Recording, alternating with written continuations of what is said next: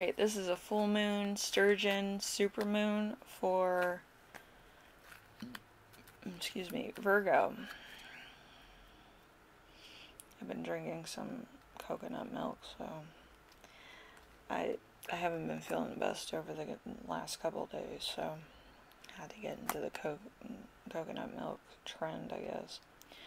I feel like you might have had a couple of nights out with friends, because I am getting a hangover migraine from this group. Or you might have had too much fun at one point, and so it's wearing on you a little bit. So let's see. With the full moon and the Sturgeon moon and the super moon, this is going to happen August 19th at 2:26 p.m. in the sign of Aquarius. Aquariuses are mostly show perseverance, gathering food, other information, things like that, freedom, and they show a lot of gratitude towards people that help them out. A lot of times Aquarians have a little bit of a unique energy to them, so you could be experiencing that yourself at the current moment in time. Okay, so we have the Nine of Wands with deference and overcoming obstacles. We have the Ten of Wands with burdens and oppression. Could be working a lot. We have joyfulness. We have gratuity, having a good time, creating feelings of pleasure, of entertainment, well-being, attending a function where there is much joy, laughter, harmony amongst friends and loved ones. We have the King of Wands with creation, being swept off your feet. We have room. We have company, meetings, errands, and teamwork.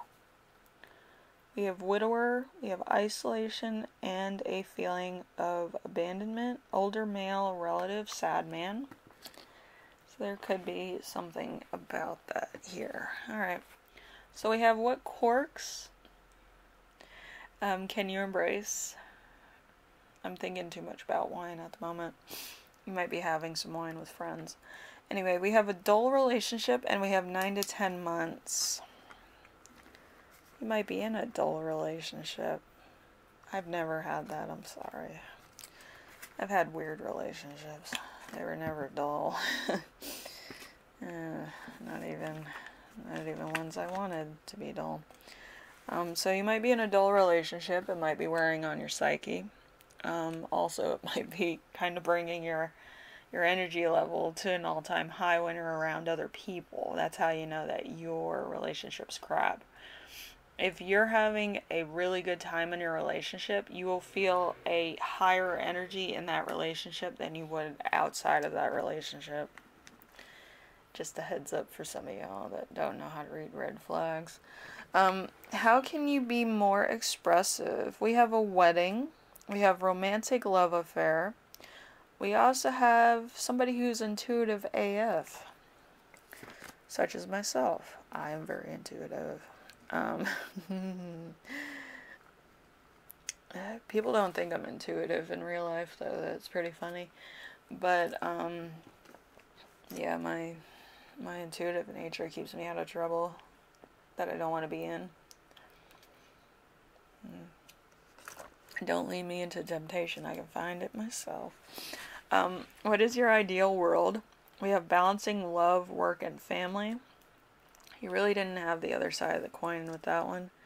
I just feel like you just want balance. So there's not really much to it, really. Okay, and then we have,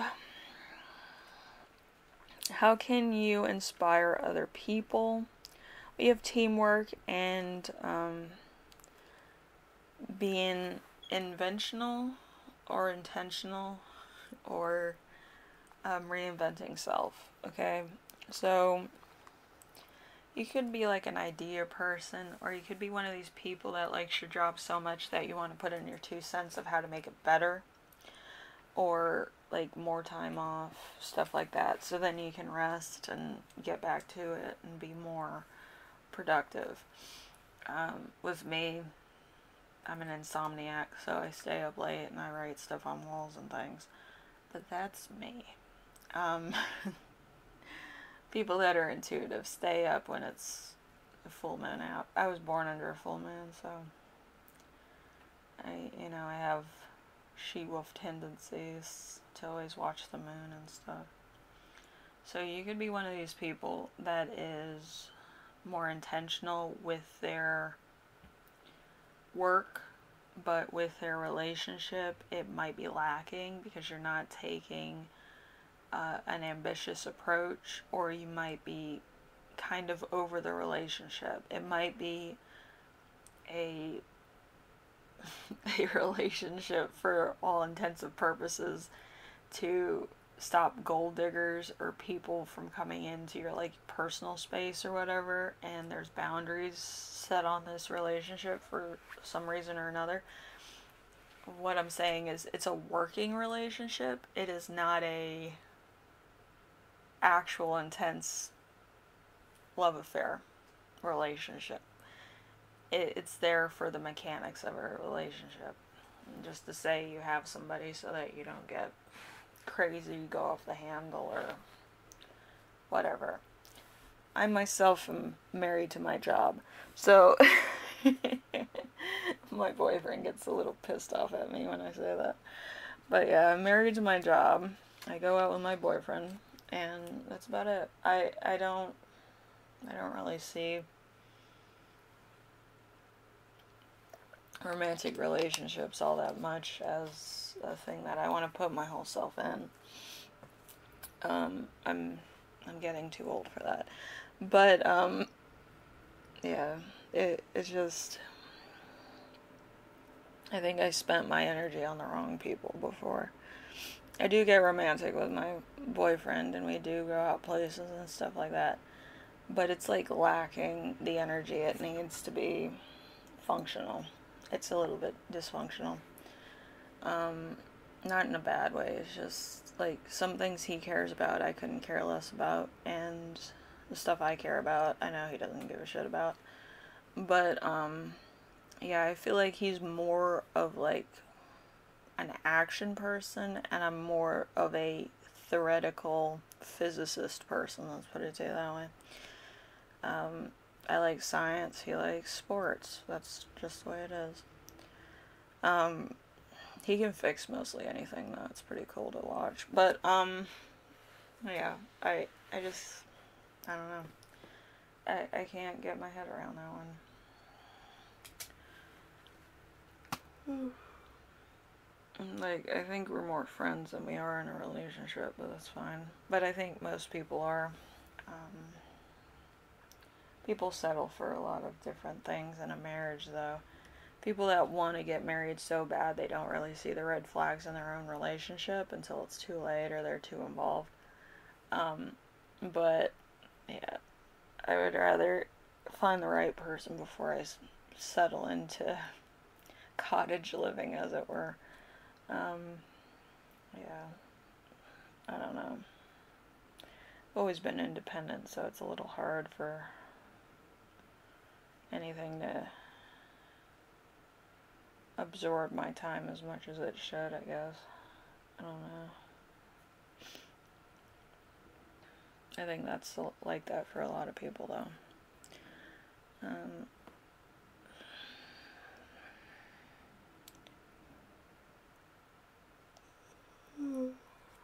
Ooh.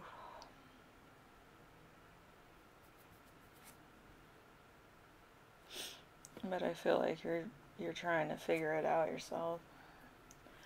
And you might actually have a couple of prospects coming into view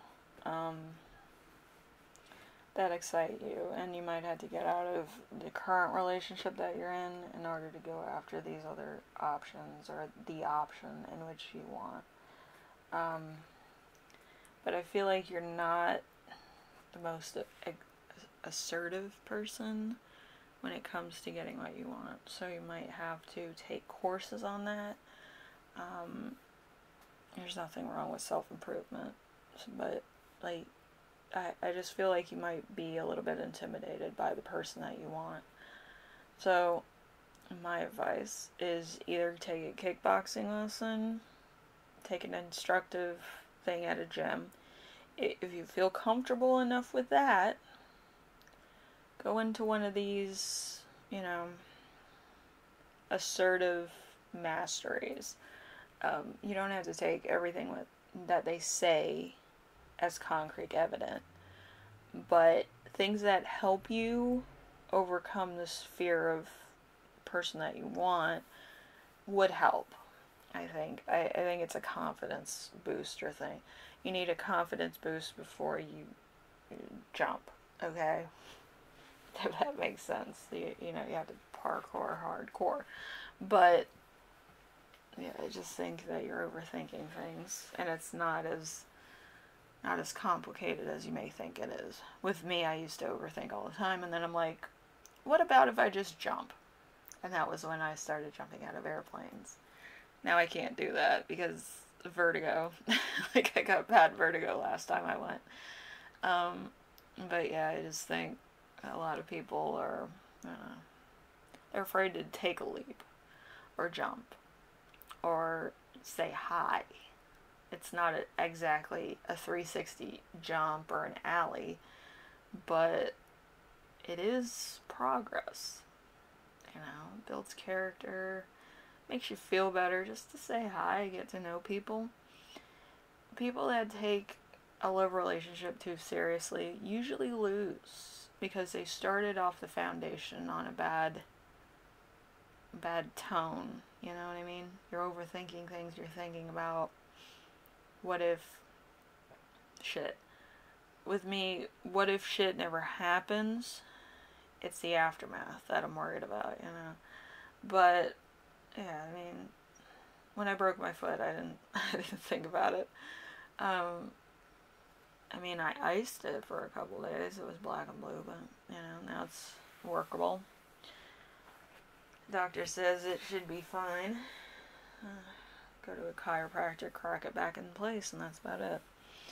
But you know, I just think it's not as bad as you think it is, and you just have to ask the questions. Okay? It's just that easy. And I know it's intimidating. Because the worst thing they could say is no, question your intentions, ask you why. I mean, there's a lot there. I get it. But, you know, you can write a book about it. Make you feel better getting a little bit more money than you had in your pocket to begin with. I mean, you know. But I'm a glass half full type person, so I don't really see the danger in asking. It's my Aries side. We're always daredevils. We're always asking the questions. Especially if we have to do it in a German accent. Anyway, I'll see you later, okay? You take care of yourselves. You know, just get confident. Go do something that makes you confident in the first place, and then go ask the question, alright? Nothing like a little adrenaline rush to continue an adrenaline rush. Alright, anyway, I'll see you later. Bye.